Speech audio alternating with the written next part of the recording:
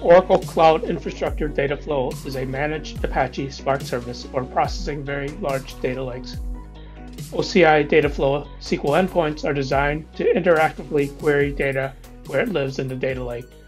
In this video, I will demonstrate how to create an Oracle Analytics Cloud connection to an OCI data flow SQL endpoint to define a data set. In the Oracle Cloud Infrastructure Console, I can access details for a particular OCI data flow SQL endpoint. On this details page, you'll notice that there's a download link to obtain the connection configuration file to be used in Oracle Analytics Cloud to create a connection from Oracle Analytics Cloud to the OCI Dataflow SQL endpoint. I'll go ahead and download this. Now in OAC, I can create a connection to my OCI Dataflow SQL endpoint. I'll give it a name. And I'll select the config file that I just downloaded.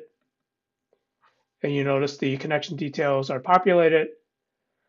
I'll also provide an API key that has been previously created for me so that I can authenticate against the OCI Dataflow SQL endpoint. Save that connection, and then I'll use that connection to create a data set.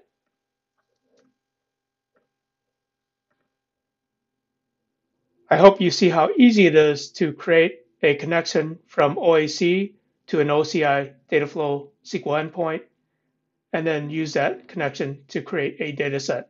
Thanks for watching.